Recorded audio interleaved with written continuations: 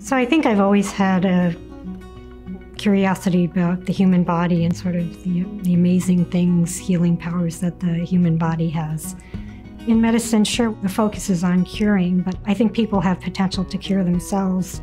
I'm a good listener. I will try to address any anxieties or any concerns they have.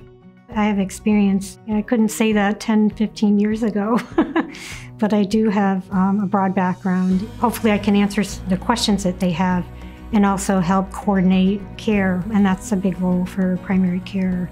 The most fulfilling thing about working in internal medicine is I get to follow people over time and to develop a relationship with them.